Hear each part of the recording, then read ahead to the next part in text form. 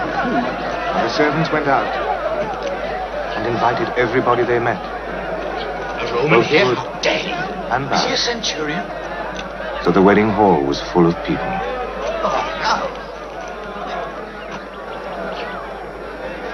I'm sorry if I disturbed you, Rabbi, but I would like to ask you a great favor. I have a servant in my house. I've had him a long while, and he's good, loving, more like a son than a servant. He's very sick, dying, I fear. Rabbi, in all humility... You would like me to come to your house? Very well. I will come with you.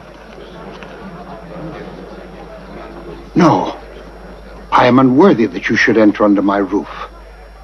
I know that if you say the word, my servant will be healed.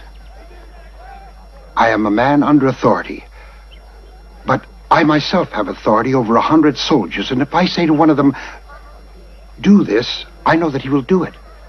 And if I say to another, go there, I know that he will go. I need not see. I know. So it is enough that you give the word, and it will be done. Do you hear this, man? I have seldom found such faith among the people of Israel.